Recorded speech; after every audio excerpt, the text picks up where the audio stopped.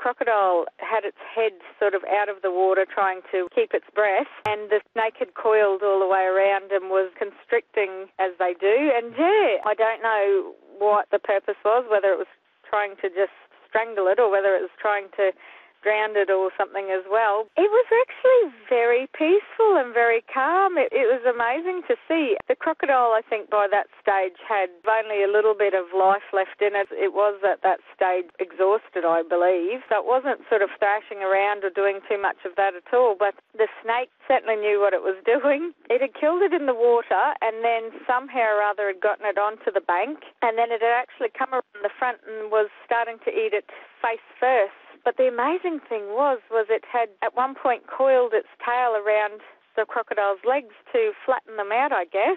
And yeah, it actually was able to sort of consume it a lot easier then, and it was just amazing. But from that point, from the point that it actually started to eat it, it only took about 14, 15 minutes, which shocked me because it was a fairly decent-sized croc. Yeah, and when it had swallowed the croc, could you still see the croc almost inside? We could. You could actually make out its legs and the spines along its back, and you could actually see it constricting and pulling it through its stomach even. And yeah, it was just absolutely amazing. My kids were over the moon to see something. Well, I don't know about over the moon. I mean, I don't fancy your lake very much. We swim out there quite often, so but first time I've seen all of this going on, so I might be a little bit more reluctant now. I think I'll send somebody else out first.